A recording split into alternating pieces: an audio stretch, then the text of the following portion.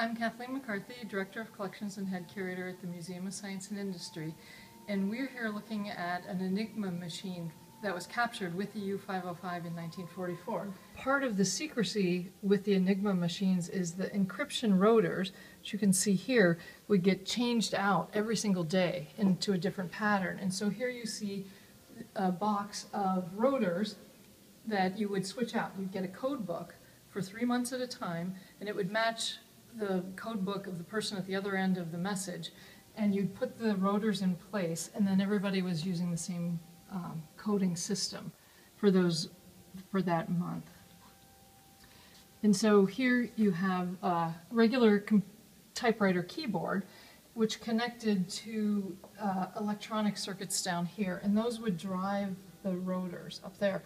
Every time a letter was pressed, it would move the rotors.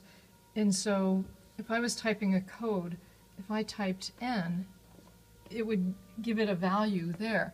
But if I typed N again, it might have a different value. And that was one of the reasons why the code was so challenging to break, because it wasn't like every N in the code would have the same corresponding letter. Every N might be a different corresponding letter. So here we have one of the German code books that were used with the Enigma machines. Now this one is printed in water-soluble ink, so if the submarine went down, it would all disappear, the code. Now here we also have a different kind of code machine, and this would have been used in an airplane. And here it's lined with lead weights, so that if a pilot needed to throw it overboard, if he was over water, it would sink.